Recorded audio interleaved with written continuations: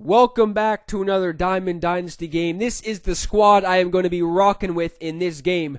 So first off, Lucroy is back. Call me a psychopath, but Lucroy is back in the lineup. I mean, Johnny Bench was not getting it done. He was not even close to getting it done behind the plate. He was not blocking anything. Lucroy hasn't been doing well either, but maybe Lucroy can come back in, join the squad, and possibly do something because, yeah, it was just terrible what he was doing before. And if you're wondering why I'm pitching this flashback Max Scherzer, it is because I am currently trying to finish the Chris Archer program, and you need 7 Ks with a rookie flashback, I'm pretty sure. So this Max Scherzer, I was hoping to get that with. That's not even that bad of a card if you ask me. Like, he has a good variety of pitches. I think he throws around 95 on the gun with the heater. So this is a pretty solid pitcher for Silver, 100%. So that is why I was using him. Griffey is also back in the lineup. If you're wondering why that is the case too, it is because my mission finally reset. Actually, I'm not even sure when it did. It could have been a couple days ago, so hopefully that wasn't the case. But I just checked earlier. Yes, it was early yesterday. I was going to say earlier today, but it wasn't today. It was yesterday I checked that mission, and it did reset. So I'm just going to try and use Griffey, man. Like, I'm not going to use him in every single game, obviously. Like, I'm probably just going to put him on the bench, and then put him in RBI situations and stuff just to try and get him a better chance of getting RBIs because, yeah, I'm looking for... The RBI is going to be the problem with that mission. I mean, the 10 home runs in 30 games shouldn't be that much of a problem with somebody with 93 power against righties. So that's why he's back in. But yeah, don't feel like I'm going to leave him in the lineup for 30 games. I'm definitely going to be switching up the lineup a little bit. Granderson, I can't take him out of the lineup, dude. I can't. It's impossible. The guy is legitimately a walking glitch. You want proof? There it is.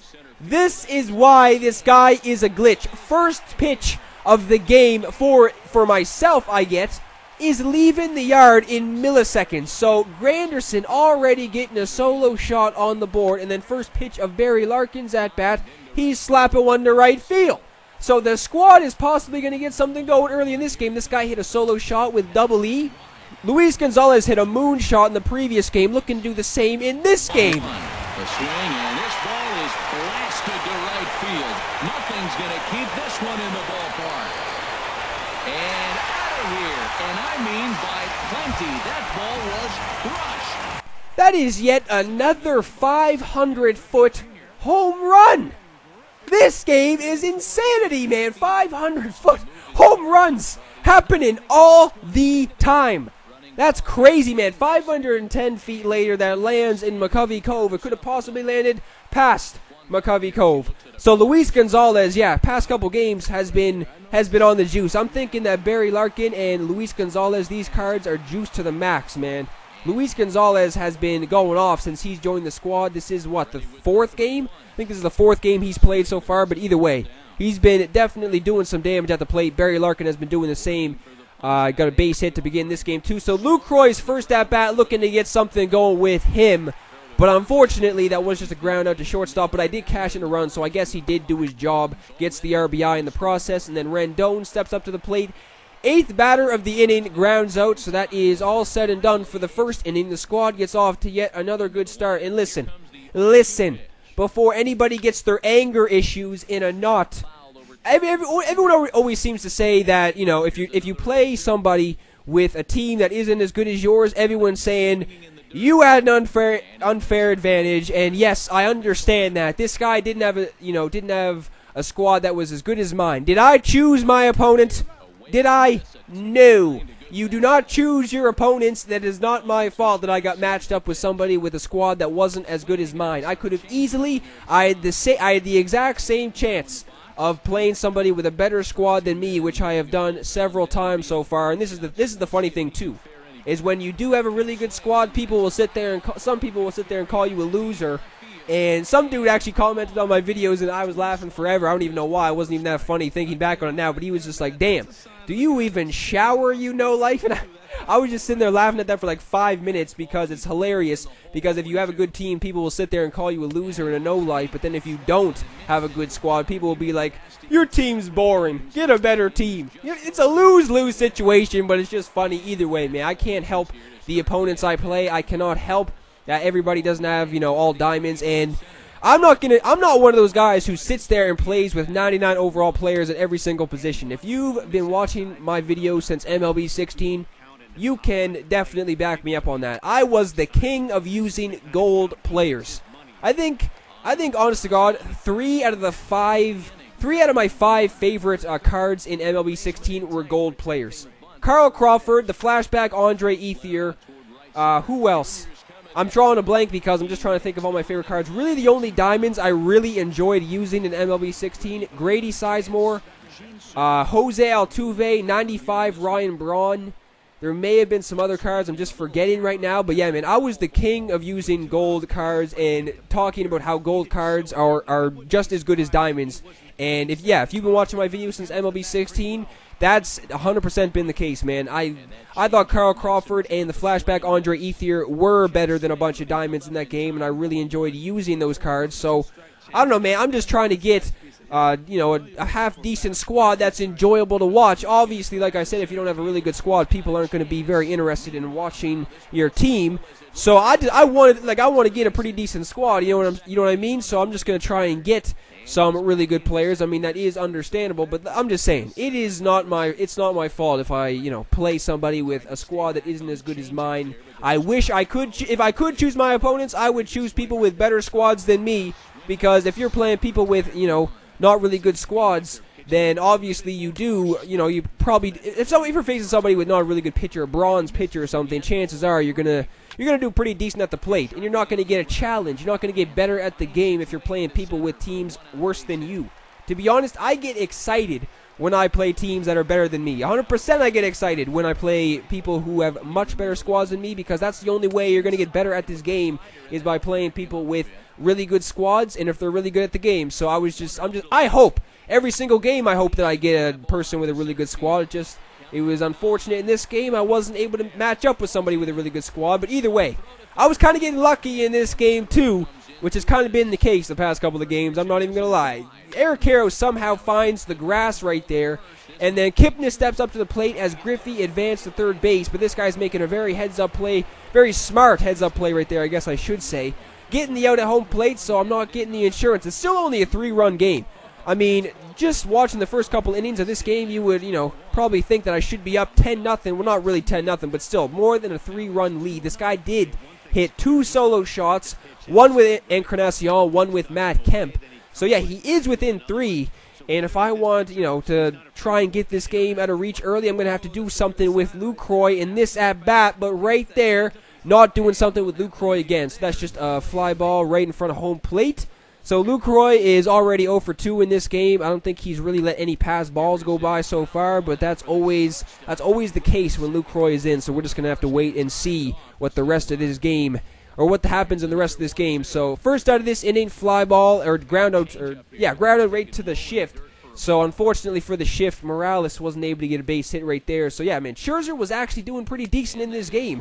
I think I had around 6 Ks through the first couple of innings, so it was looking good for the mission. This is why I'm using Scherzer, because I'm looking for the mission.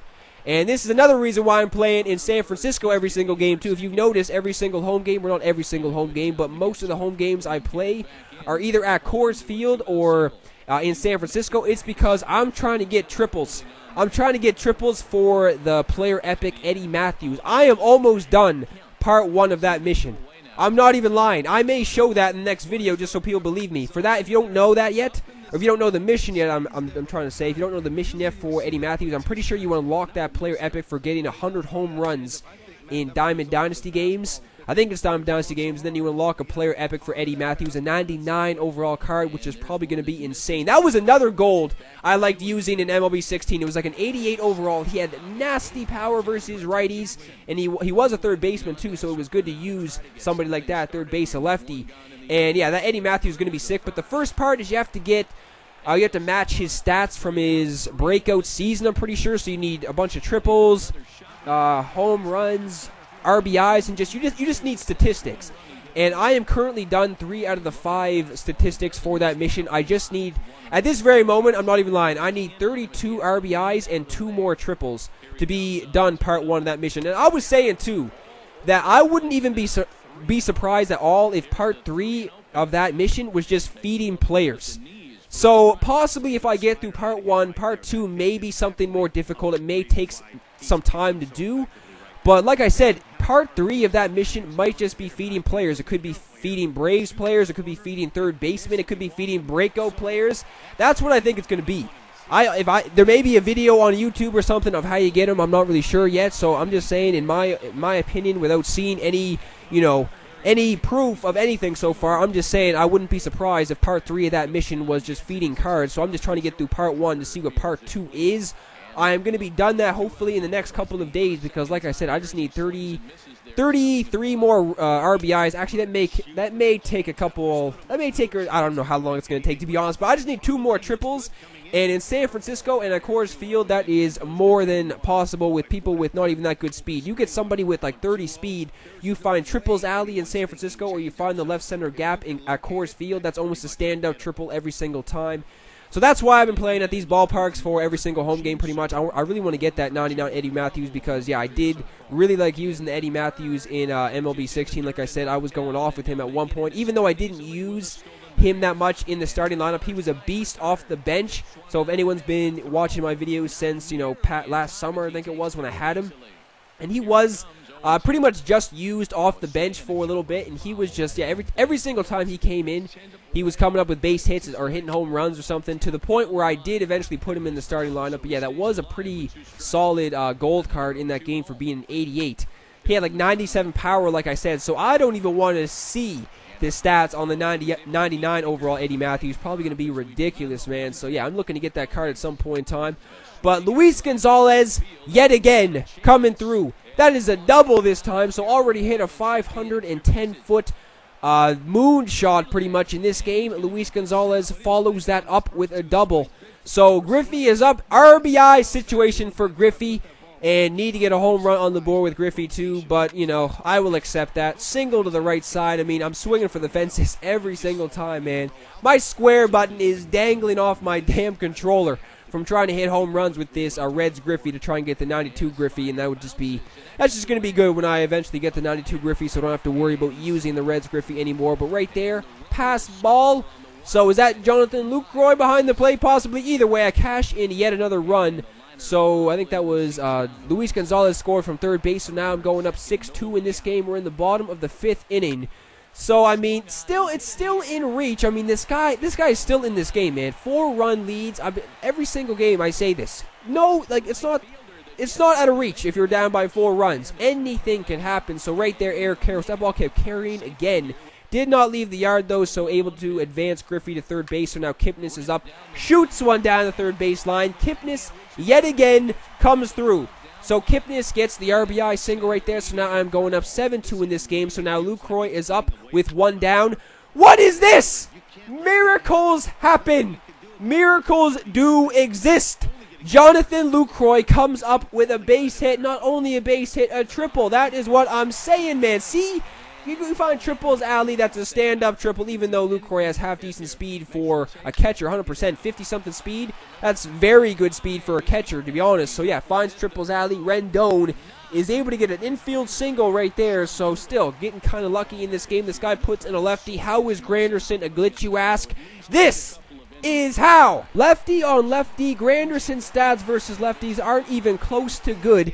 And he's getting another solo shot on the board, dude. This flashback Granderson is out of control.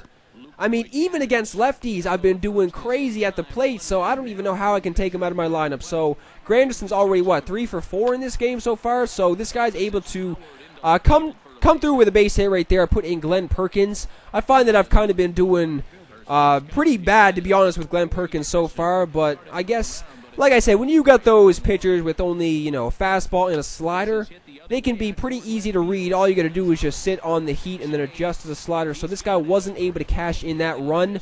So all I need to do is just get one more run, and then the mercy rule will take effect in this game. So somebody like Eric Harris at the dish, that is more than likely to happen. So sitting on something high in the strike zone right there, able to connect, and that leaves the yard, and that is all said and done for this game. Like I said, man, I really do wish, I pray every single game I play people with really good squads, but unfortunately, unfortunately for everybody, we don't get to choose who we play, but that's pretty much it for this video, guys. If you enjoyed, leave a thumbs up, subscribe to the channel if you are new, and be on the lookout for some more videos tomorrow.